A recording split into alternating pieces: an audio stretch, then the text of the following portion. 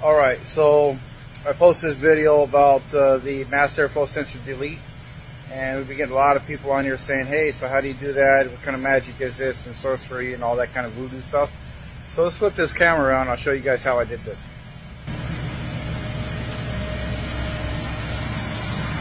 So here's the 2RZ supercharged.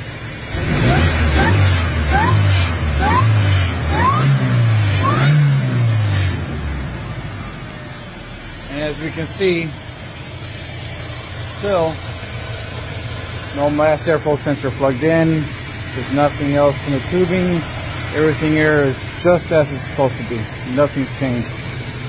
Disregard that, we got to put that back on. So the dash is kind of taken apart because we're modifying the dash for one of those, which comes down to this is how you delete the mass airflow sensor. One of our Haltech kits in it.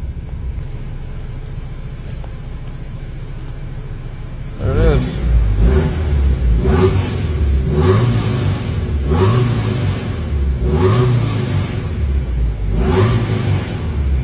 That's it. It's real simple. You just need one of our Haltech kits, that's all.